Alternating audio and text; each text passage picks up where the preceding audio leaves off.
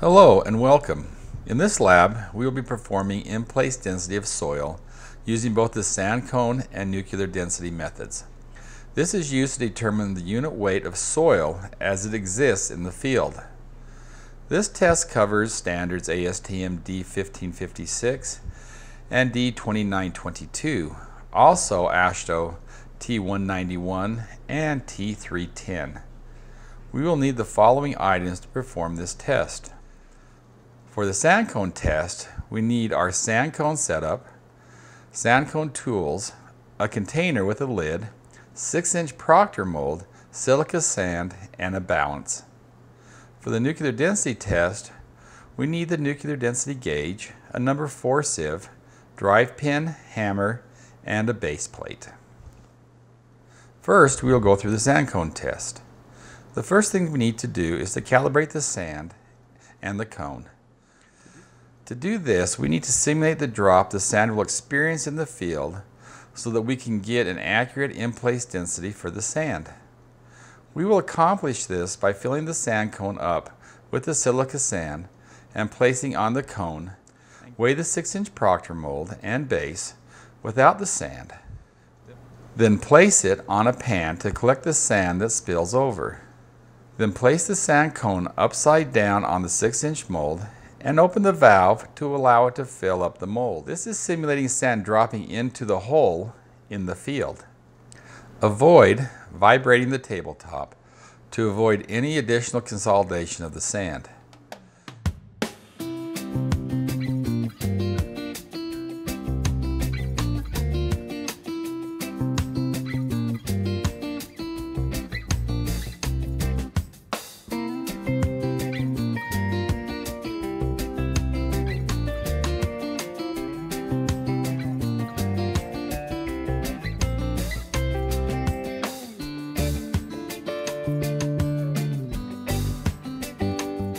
Continue to run the sand until you see it stop moving. Close the valve and remove the sand cone. Using a straight edge, level the sand to the top of the Proctor mold, being careful not to hit or bump it so the sand does not consolidate.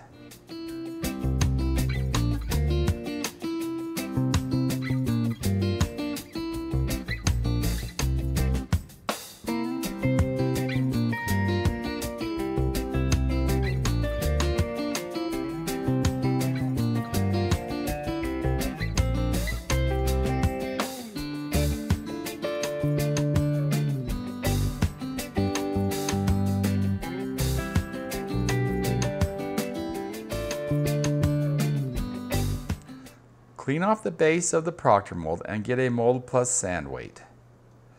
We know the volume of the mold is 0.075 cubic feet, so we can get the density of the sand. Next, we need to know the weight of the sand that will be in the cone, so we can take that away from the sand that is in the hole. We will fill the jar back up and weigh it.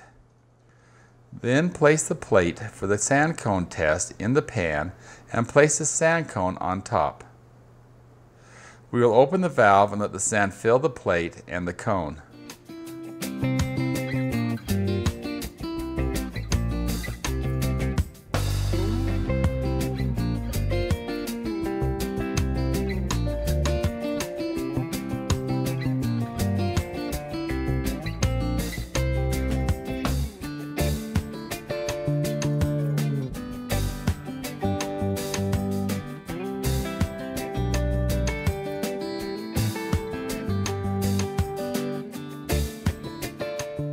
Once it stops, we will shut the valve and reweigh the jar and sand to determine the weight of the sand in the cone.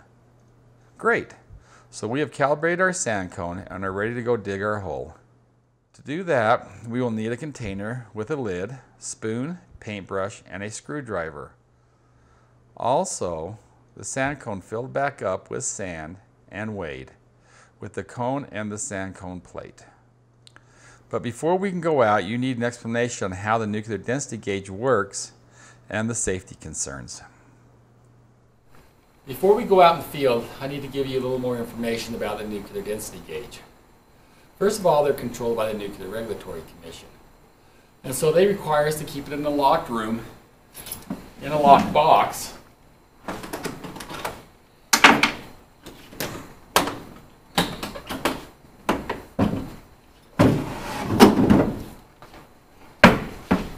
and also with a locked source.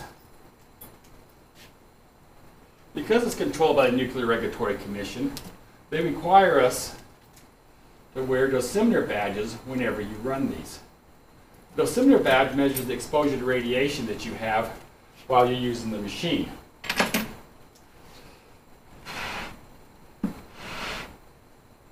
I've ran these machines for a lot of years before I started doing this, and I've never had one of those dosimeter badges come back over background radiation. So the exposure you're going to get is very low. So you shouldn't have to worry about any adverse health issues because of it. If you're stupid enough and you break the end of it off and you put it in your pocket and walk around with it and sleep with it, yes, you're going to get radiation burns. And if you do that, you shouldn't be in a gene pool anyway. So how this works is the radioactive source is sitting right there at the end of that rod.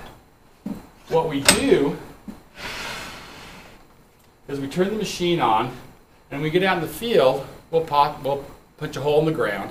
When we put that hole in the ground, we're going to go ahead and insert that rod into that hole and start our test. Now we have the option to run one of 3 time lengths on that test, either 15 seconds, 1 minute, or 4 minutes. 15 seconds is way too fast, and you really don't get enough data out of that to give you an accurate test. Typically the industry standard is to use a 1-minute test, and that's what we'll be doing when we go out in the field. 4-minute test is, I don't know why we use a 4-minute test, but it's there, and if we stare at each other for 4 minutes, you'll know how long 4 minutes is. So we'll try not to go down that road. So how this is set up is that before you use one of these, you need to be licensed to utilize it, and you have to take a test to do that. The certification test is a very easy test to pass, but it gives you all the information you need to know on not necessarily how to run the machine, but more all the safety concerns with this machine, so that you're always in compliance with the Nuclear Regulatory Commission. Because if you were to drop this out of the back of a truck, have a piece of equipment run over it, or somehow else damage this, they will shut down your job site. They'll bring in the state, the local, and the federal authorities to isolate the source, what is here, and there's a chance that your company that you work for will either be fined or possibly lose their license. And these gauges are very lucrative, and so to have that happen is a big blow to the company. So you always want to make sure if you run one of these that you're taking care of it. The radioactive source for this machine are cesium and anoresium. One of them is used to determine the density of the material. The other is to determine the moisture content. What happens is at the bottom of this machine is a collection plate.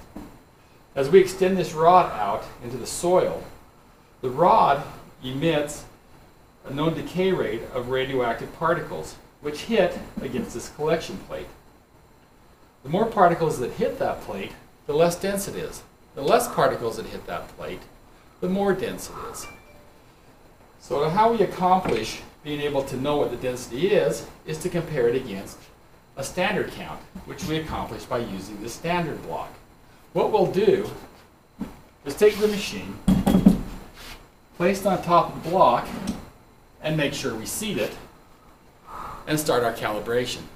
Once our calibration is complete, then we'll use that standard count to compare against the counts that we got in the field, and that comparison will allow us to get an in-place density and moisture content of our soil.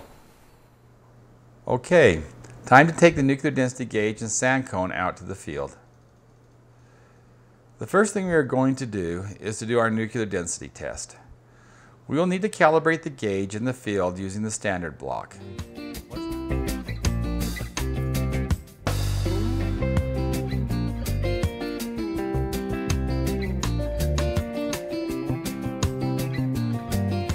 Once that is done, I will use the base plate to smooth out the test area. If there are any voids on the surface, you can use the number 4 screen to sieve the on-site material to fill them. It is important that we have a smooth surface to get an accurate test. We are then going to position the plate to use our dry pin to make a 6-inch deep hole.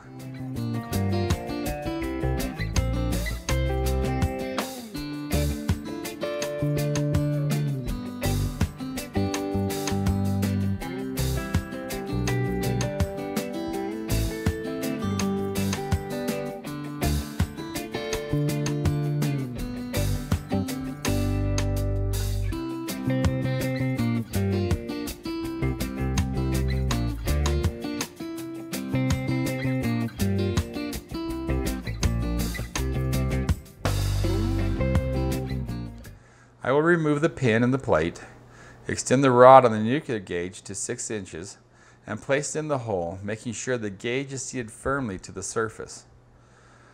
I will start the gauge and run a 1-minute test.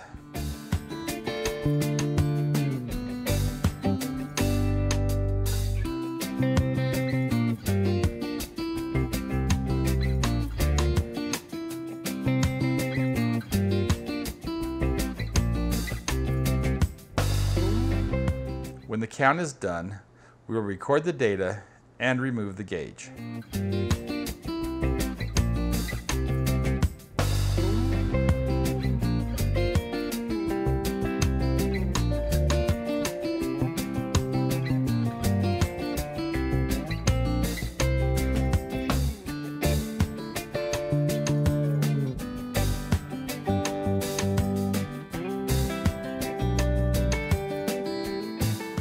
We are ready to run our sand cone test.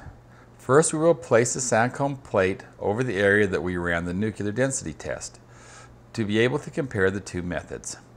Making sure we are on a flat surface, we will dig our hole.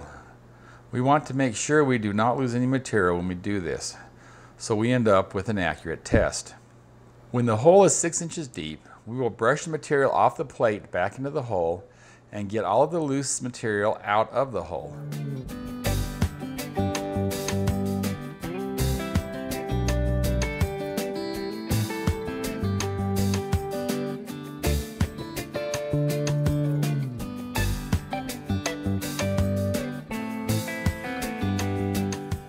When we are done, we will place the sand cone on top of the plate and run the sand until it stops.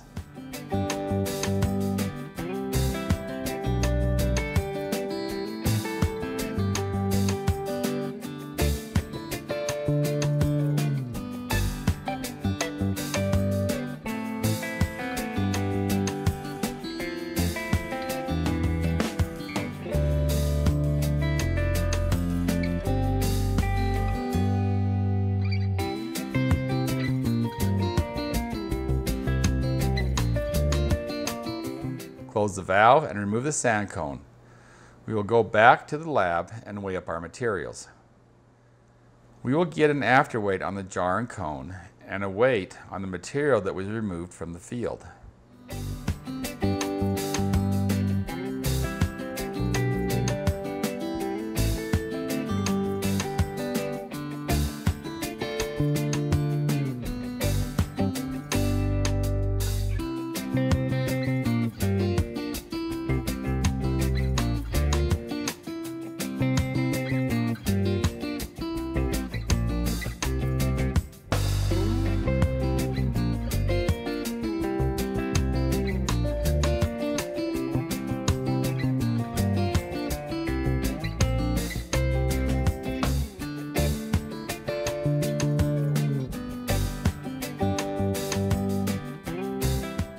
We will then place the soil in the oven to get a moisture content.